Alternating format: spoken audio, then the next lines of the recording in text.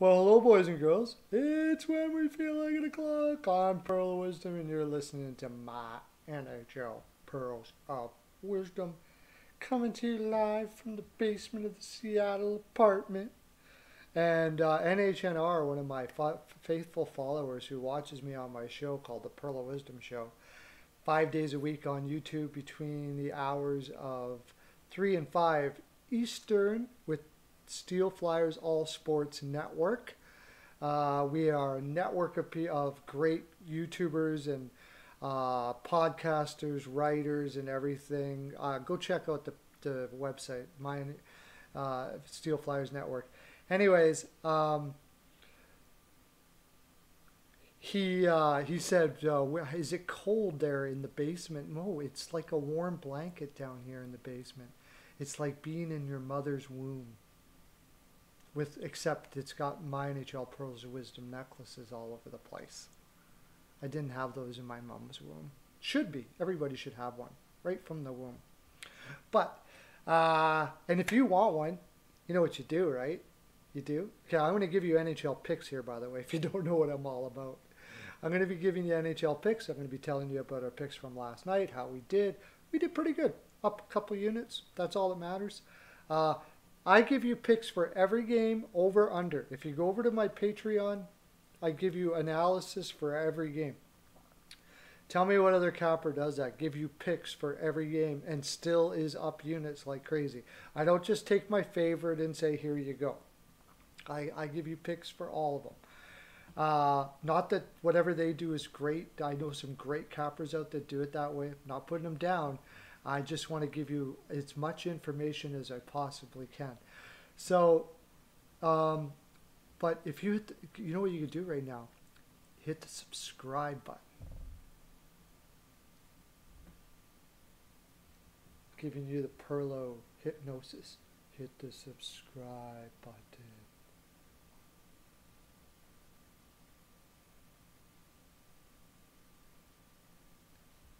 There you go. Excellent.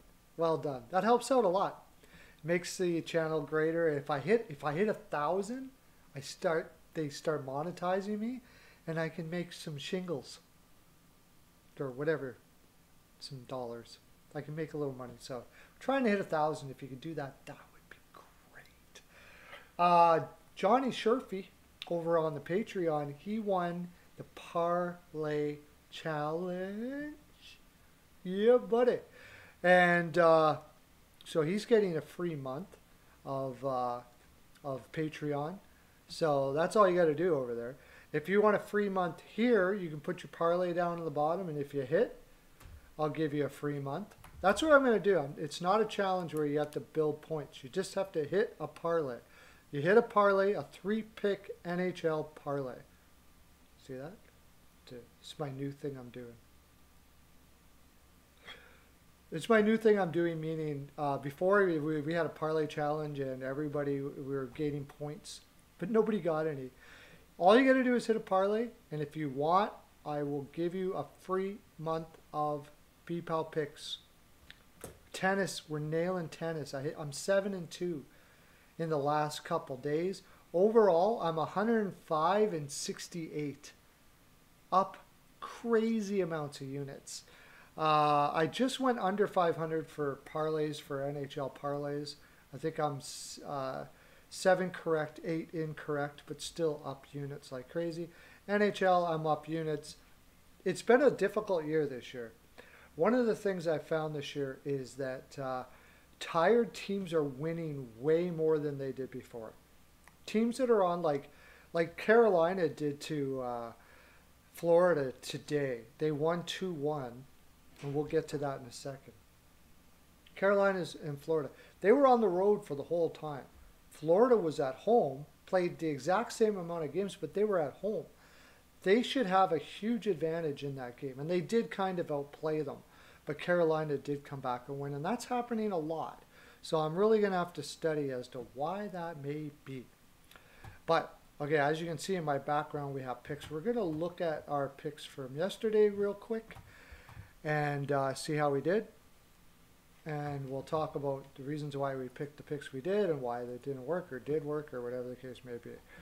Okay, We have Golden Knights versus the Wild just ended right now. On Patreon, we had the Golden Knights and we had the Golden Knights and we had the over. So we nailed that for a fair amount. We had a fair amount on that. I was pretty positive about that one. The Golden Knights came back from 4-2 in the third to win that. I was like, eee. The only reason why I didn't take, I just said tired teams are winning lots. The Wild should have been very tired here. They played something like 4 games and 6 nights on the road, and the Golden Knights should have been fresh. So in the end, they did come back in the third. That's what should be happening more. I took the Ducks over the Blues and I lost. They almost came back and won that game. But I also took the over. So we came back a little bit. But I had medium pearls on the over. On medium pearls is like 1.5 to 2 and a half a unit on the under. So we probably lost a unit on that game. Here we're up about 3 units on that game. So Oilers and Maple Leafs, it was play money, like small pearls. Didn't like the game really much. I picked the Oilers and the over and lost, but I wasn't too worried about it. This one I'm getting just absolutely crushed on. Are you kidding me? The Sharks are winning 5-2 over the Avalanche. Good thing we have the over. We're going to end up breaking even a little bit because we have the over, but I had the Avalanche in regulation, and that's not happening. Who saw that coming? Sharks winning that game? That's cray-cray. Never saw that in a million years. We talked about the Panthers and Hurricanes. We did have the under on this game. Even though the Canes pulled it out, we had the Panthers, but we had the under, and it was only for one unit, so very small loss. Senators, I forgot to put this on Patreon, and I'm really angry because I had the Senators all day. I was so confident about it, I thought I'd already put it on there, and I didn't. And when I went and looked, I'm like, oh my gosh. But you can see it on my video. I picked the Senators over the Flames. I think I had the under too, so we would have been ahead on Patreon if I would have put it in. And the Canucks versus the Jets, we had the under, and I had the Jets for small pearls. So we're up a little bit today. But this game, that San Jose game, really, I thought San Jose all day. Anyways, let's get to our picks for tomorrow, shall we? Okay, let's do a little bit of a refresh here, but they have been really slow on their odds lately. No,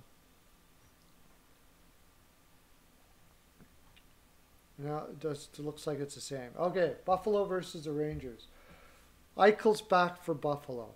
That's going to give them a boost. I'm almost tempted to take Buffalo here, except Carter Hutton is in net. Difficult to do. I really don't like the line. I more like the over. The Rangers still can score. The Panarin's not going to be back, but with Carter Hutton and net and the type of game that the Rangers play, they should come pretty close. They should come over 5.5. Not to mention with Eichel in the lineup for Buffalo and the Rangers' poor defense, I could easily see an over here. So over would be my play for 2 units. As far as the line, if you really want to, throw half a unit on the Rangers. But honestly, I think it's very possible that Buffalo wins that game with Eichel back in. I don't like the energy of either one of these teams. And you're not getting enough juice to PL Buffalo. It's a really weird game. I'm kind of fadey on it except for the over. Philadelphia versus Pittsburgh. Philadelphia has a tough time with Pittsburgh. The total is where to go here at 6. I like the over. They're almost always over when they play. Jari will be in net. Now, I'm a Philadelphia Flyers fan. I hope Carter Hart doesn't have problems on the road, if in fact that's what they're going to do. They may keep on going back and forth between Carter Hart and Elliott right now because Elliott's playing so well. If Carter Hart is in, I kind of like the over here. And sadly, I may lean to Pittsburgh. The line is not my favorite here. You're getting 187. The line is not my favorite. I'm probably leaning to Pittsburgh as much as it makes my stomach sick to say that. But is there any injuries that can make me say something else here? Philadelphia has been playing a lot better. Oh yeah, that's right. Zucker's out. But Pittsburgh's finding ways to win. So I don't really like the line. I'd go with the over for a unit. Columbus versus Detroit. Columbus has got to win this game. Has to. There's no Larkin in for Detroit. There's no Nemeth is out. It looks to me like Detroit is, if you've got a boo-boo, you're out because they still are in tank mode.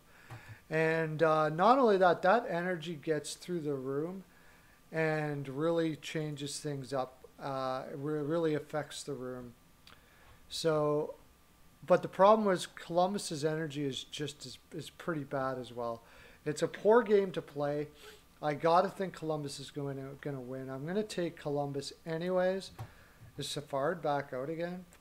I'm gonna go with the under simply because both teams, even though Korpisalo is in, Detroit doesn't have enough in their lineup to score. Like they really don't. Detroit, Nemeth is out. Fabry, Larkin, Nemeth is one of their best defensemen. He's out too. Stetcher is out. They've just got like a patchwork lineup there.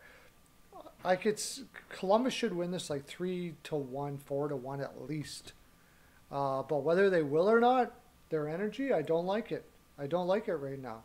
So it's difficult to pick them, but I'm going to pick them. I'm probably not going to pick them any more than ML, though. I don't like it even in reg. Their energy is that bad that they could lose to just about anybody right now. So you throw a unit on Columbus. Ottawa versus Montreal, we're not getting any lines here. They want to find out who the goaltender is for Ottawa. And honestly, let's look really quick. It's probably they're going to go back to back with Murray, who played really well, but the last time they did that, things didn't go well for them. Or they're going to be putting their third stringer in, who is Decord, Joey Decord. He's up from emergency loan from the AHL. He's relatively young, but he hasn't even really put the best. He was in the ECHL last year. Belleville, he's not a guy. They're got to be going with Murray back to back. And not only that, Ottawa is playing back to back. So I'm taking Montreal in regulation here.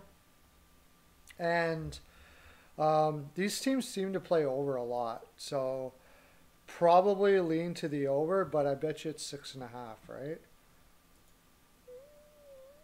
If it's 6.5, yeah, it's showing 6.5 at Bodog right now, but we haven't got more here. So if it's 6.5, maybe the under. Ottawa's going to be tired. I can't see them scoring much. Unless Montreal really runs it up, it should be maybe like 4-0, 4-1 or something like that. Montreal's got to get that in regulation though, for sure. New York Islanders versus New Jersey. I like New York Islanders' flow here. They're coming back to their old ways again. I'm going to have to go with New Jersey's having a tough time scoring. They're also having a tough time keeping the puck out of the net. More than likely, the Islanders get up early and play their normal lockdown system and keep this under 5.5. So I'll put 2 units on the under 5.5 and 2 units on Islanders ML. What's that paying? Not much, 170. I don't like betting in reg with the Islanders. You could, to juice it up a little bit, put it in reg if you want. I really think they should win that game fairly handily. I looked at neither team is super tired. They should be good to go. And if that's the case, the Islanders should probably win that game. Winnipeg over Vancouver. Vancouver, I cannot see Vancouver beating Winnipeg two games in a row. I got to go Winnipeg here.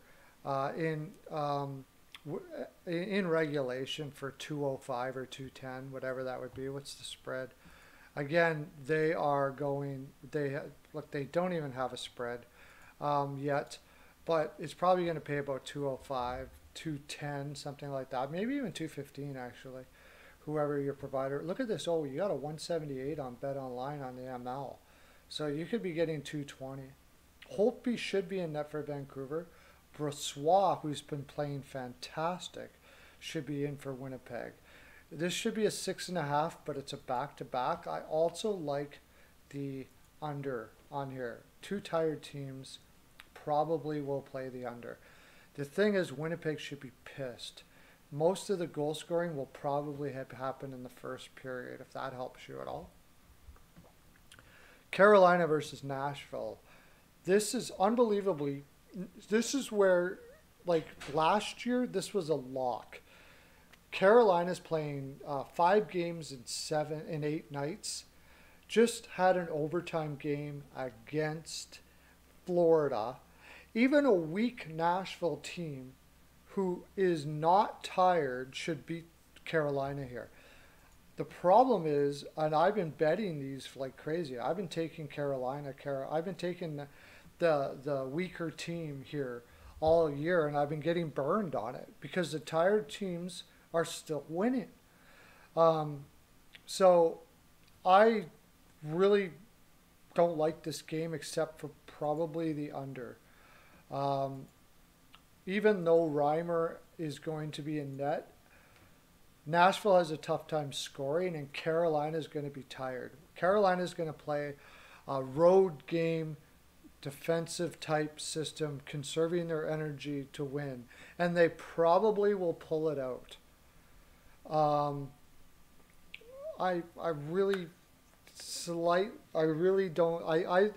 would put half a unit on Nashville because they should beat a tired Carolina team here, and I would put a unit on the under. Tampa Bay versus Dallas.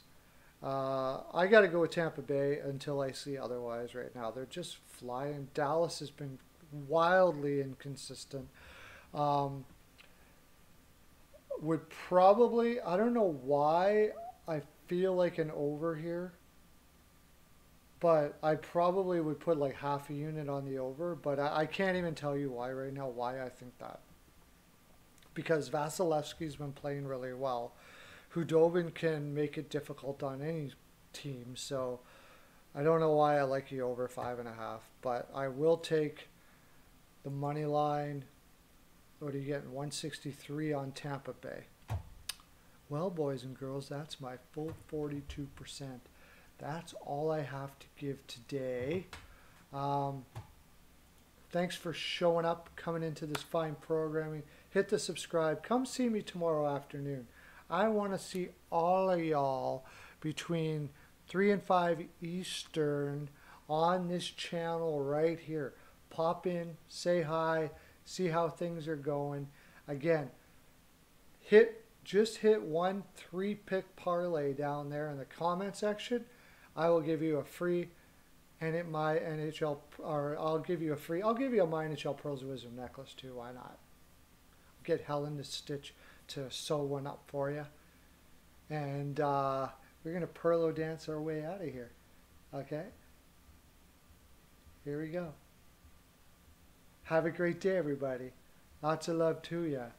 Okay, bye.